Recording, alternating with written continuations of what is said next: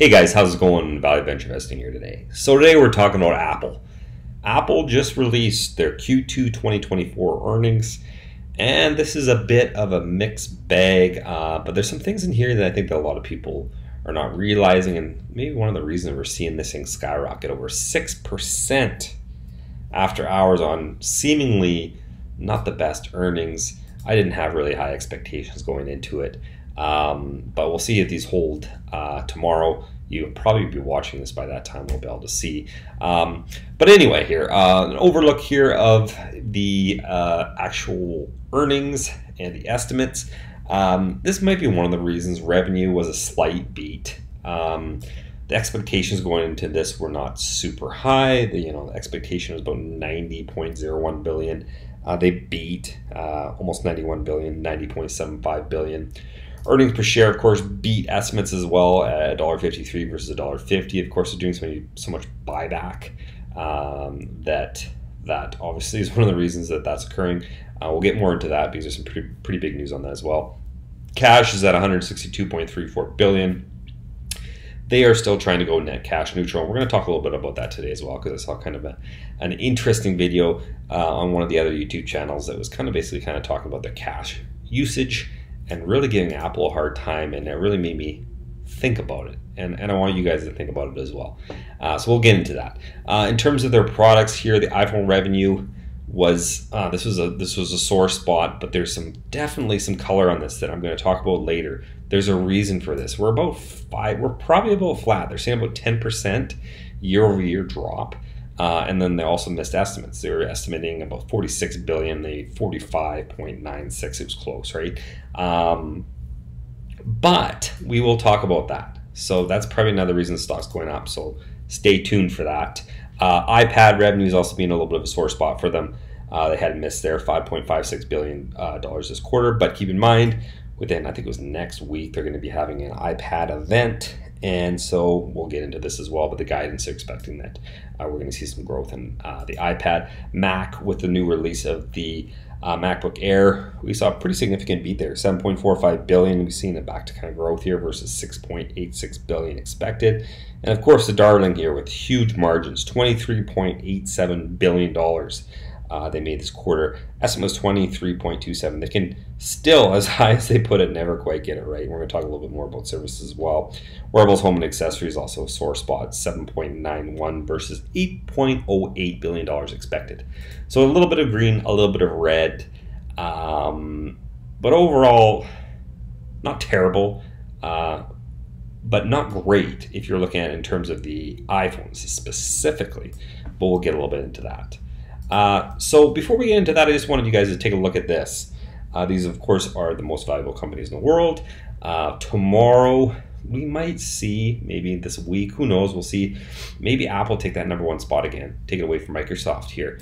And this is something I want you to keep in mind when I talk about this other YouTube video I saw and the critiques of Apple in terms of what they're doing with their cash. So we'll get into that. Pretty soon they'll be close to a $3 trillion valuation again, I suspect, but we'll get to that. Okay, now into a couple more little details here. Net sales, of course, products were down on a year-over-year basis, 66 billion versus 73 billion. Services, as we said, are the ones that was an all-time high record, 23.8 billion versus 20.9. So that gave us the total aggregate there, 90 billion versus 94 billion a year ago. So we saw about $4 billion difference there. Regardless, because we saw more of a mix of services, well, not the cost of services, but the services growing, that is. We saw gross margins actually increase, 42.2 billion versus 41.1 or 41.9 rather. Research and development was up significantly. We've talked about this a lot, so they better be doing something with that. Not the greatest thing that selling general and administrative has been going up, but we'll keep an eye on that. So that gives us operating income up 27.9 versus 28.3 billion dollars. So not a huge difference. And when we go down to the bottom line, 23.6 versus 24.1, pretty close, but still net income was down on a year-over-year basis. Earnings per share, $1.53. This, of course, is impacted significantly by buybacks, but we're going to get back more into that as well. Net sales by reportable segment here. I've got X's and pluses here, so you can see what was up, what was down. I think this one right here is a mistake.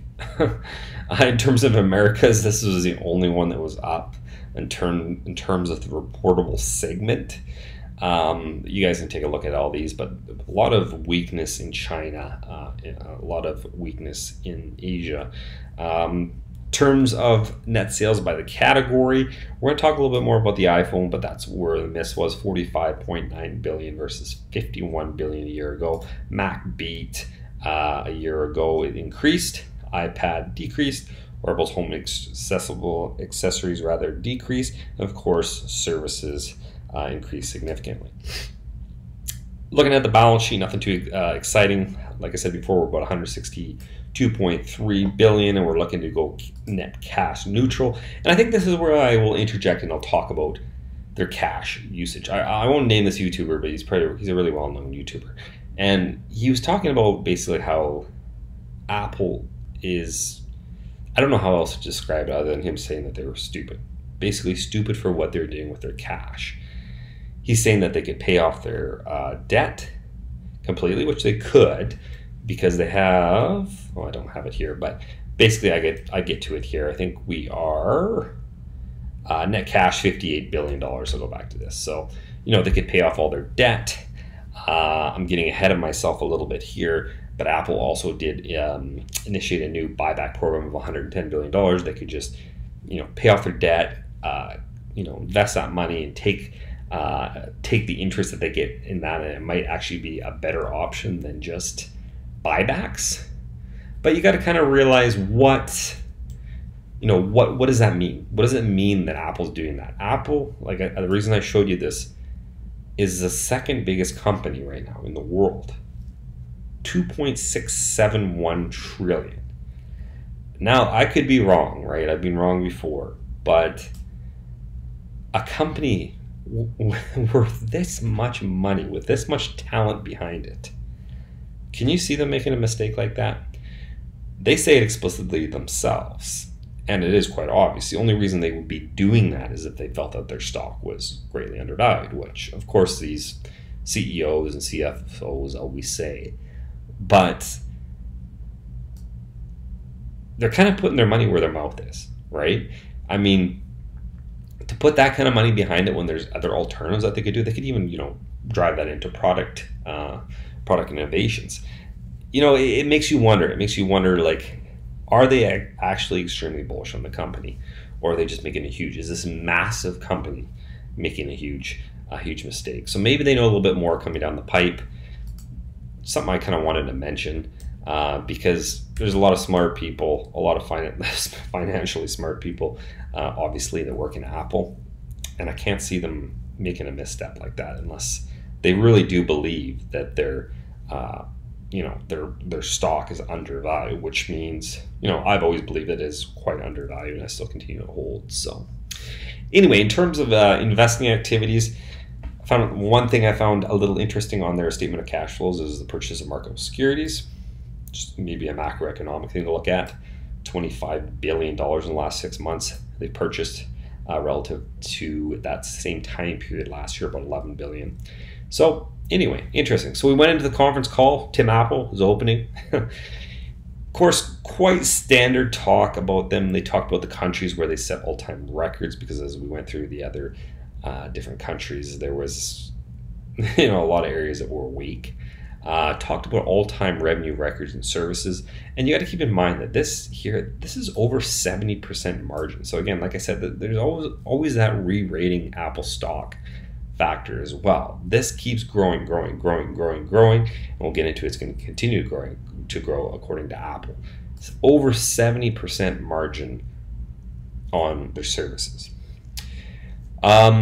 And this is a huge one here. I think this is the thing. If you guys stuck around, good for you, because this is something that I haven't even seen anywhere. Maybe I've been looking in the wrong areas. That's so illuminating to this quarter, if this is in fact true. Tim Cook said the March quarter a year ago, they were able to replenish their iPhone channel inventory and they had significant pent-up demand, and this is due to the pandemic. So this gave them a one-time impact of close to $5 billion. They mentioned this last quarter as well. And if you excluded this, they would have actually slightly grown. The CFO later in the call said that they were about flat. So I don't know, Gum goes somewhere down the middle with that. But that might be another reason that people are paying attention, that the stock's actually up, along with the other reasons I'm talking about, that I'm going to talk about a bit here, and some of the good news along with some of the bad. He also mentioned the exciting product announcement next week. Of course, we know this is the iPad and then WWDC.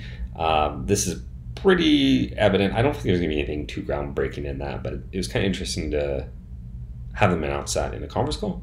I don't know if I've ever called that before.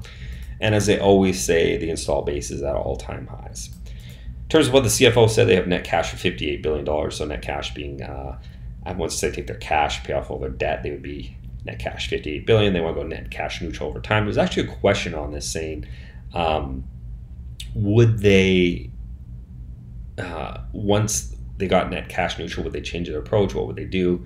He basically said, we'll evaluate that when we get there.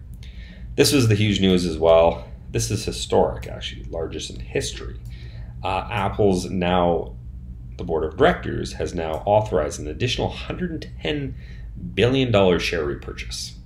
They're also raising the dividend by 4% to 25 cents per share.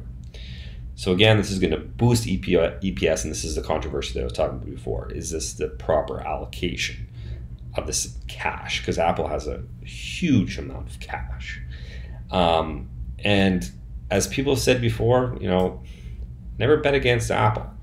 So what are they doing? Is this a huge mistake? Could they have a better utilization of this? I don't know. But I tend to believe that they're making the right choice, but time will tell. In terms of the guidance, the June quarter, which would be the next quarter, they expect revenue to grow in the low single digits year over year, so that's good news. Services is going to grow double digits again. Wow, over 70% margin. And the iPad revenues to grow double digits, which isn't surprising considering we're going to have an iPad announcement next week. So that's all pretty much in line. In terms of the questions, there wasn't that many that were that interesting. A lot of questions on China. But specifically, they stated they're extremely optimistic about generative AI. But Tim Cook alluded to maybe not in the next couple quarters seeing it, but they talked about it a lot. Of course, in the stock market lately, you have to be talking about AI, right? So they plugged those in. But he talked about having it throughout the product cycle, and it's something that you're going to see. But of course, Apple, they're so secretive about everything. So anyway, I'd love to know what you guys think. I wasn't really excited about this quarter because I didn't think it would be anything too spectacular, but this after hours movement is quite interesting, especially with this historic buyback program. So let me know what you guys think down in the comments. Thanks for sticking around. Thanks for watching the video, guys. Don't forget to like and subscribe, and I'll see you in the next one.